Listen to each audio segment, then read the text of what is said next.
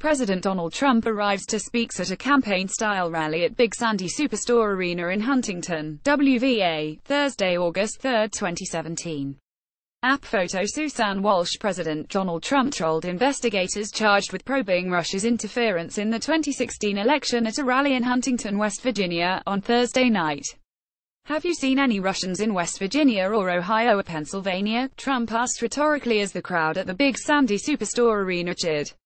"Are there any Russians here tonight? Any Russians?" Trump revived an old attack on Democrats, saying the Russia investigation was motivated by Democrats who remain bitter over his November election victory.